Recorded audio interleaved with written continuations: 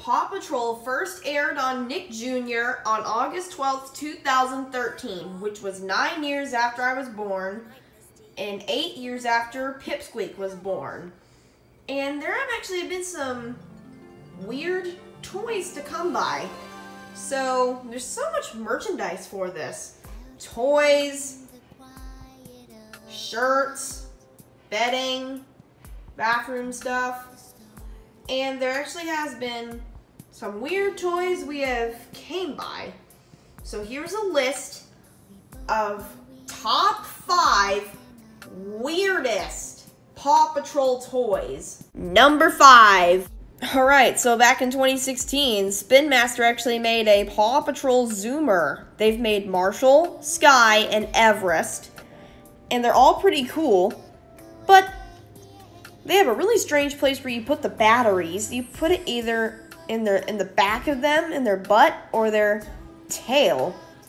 So this toy actually can move around, kind of like a real dog, and you don't have to clean up after them, which we really like. Good job, Spin Master. Number 4. Alright, so we're going back further. So in 2015, Spin Master made a robot chase.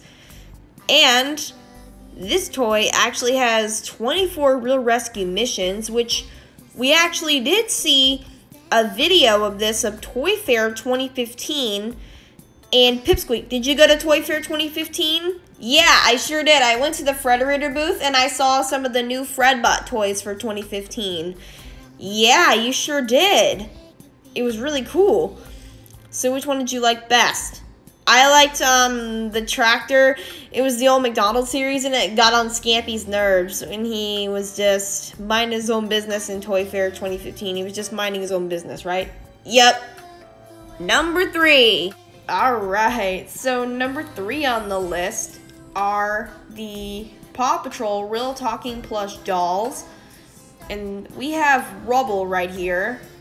And we also have Chase, Sky, and who else do we have, Pips? Do we have Everest? Yes, we do have Everest. I think those are the only ones we have. And we have 3 of the Jumbo Action Pups. Yes, we do. Number 2. Alright, so number 2 is the Paw Patroller, which was a huge hit for the holidays back in 2015. And it was $59.99 at local stores. And except Walmart, you can get it cheaper at Walmart. So, we saw it at Target, and it sold out very quickly at Target because it was so popular. So we actually were at Toys R Us back when they had Fredbot stuff, and it was the hottest toy of 2015.